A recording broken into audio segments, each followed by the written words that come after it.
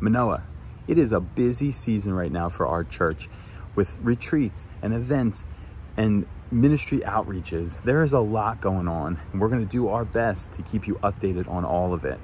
The women of our church just returned from an amazing retreat, and this weekend it's all about the youth. We have our annual big event from 4 o'clock in the afternoon till 8 o'clock at night.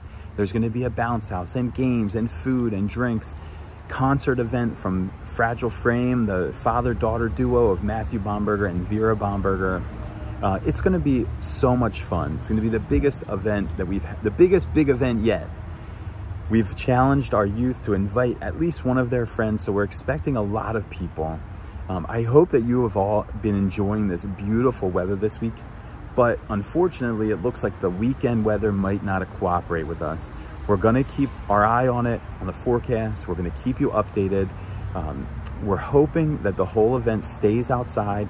If something changes, we'll make sure that you guys all know. We've got a plan to keep it big and keep it fun inside as well. So don't worry about that. Drop your kids off at the main entrance where we always go into youth group. And if it's outside, we're going to direct you over to the Sunny Hill lawn. If it's inside, we'll show you where to go. So we're really excited. I'm so thankful for all of the volunteers that reached out to me after church on Sunday and throughout this week to graciously volunteer their time for this event.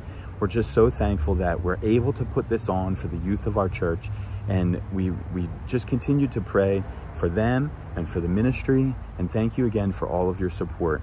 We appreciate it, and we'll see you on Sunday.